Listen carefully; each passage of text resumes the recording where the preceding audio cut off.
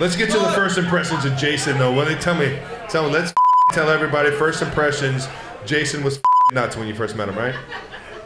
He was a little bit nuts. So, well, and the thing is when I came in, you know, I was still on the PUP list, and I came in, and then when Brooks got hurt, I went in at right guard for a couple games. I'm sure he was not happy about that at all. Probably spent a lot of time telling me what to do. And the thing I remember most is, I believe it was the Raiders game. It was, I think, a Wednesday practice. I already know where you're going with this. Yeah, and I remember I was trying to get this block down. Obviously, I hadn't combination block. Yeah, I hadn't practiced a whole lot with Jason, and I just remember I did something very wrong.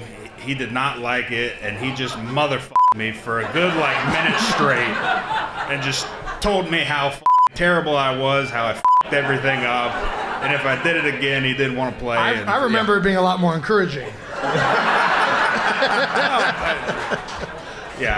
I remember at that point I was like, all right, let's not fuck up anything else anymore.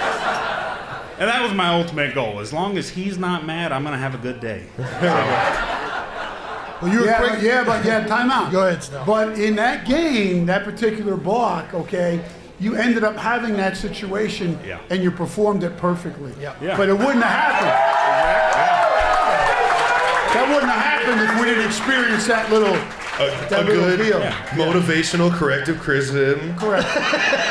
Who doesn't like some good corrective criticism? You know what I'm saying? I think I was more afraid of him kicking my ass in the middle of the game than I was getting yelled at by Stout. So that might have been the motivation there. Well, you've been quickly a favorite of the room, very fast. Not just because of your play on the field, but as a person. You're a personality, as everybody's being witnessed to right now.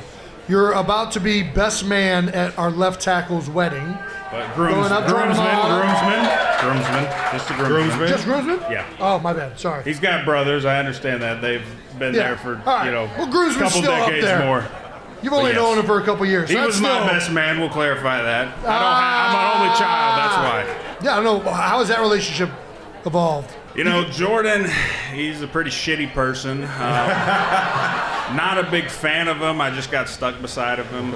But, I mean, all jokes aside, I mean, we're kind of like two peas in a pod. And, you know, it's been great playing beside him and seeing him grow. Obviously, he came from rugby, and he's still got a lot to learn about football. He didn't grow up with it down in Australia, so...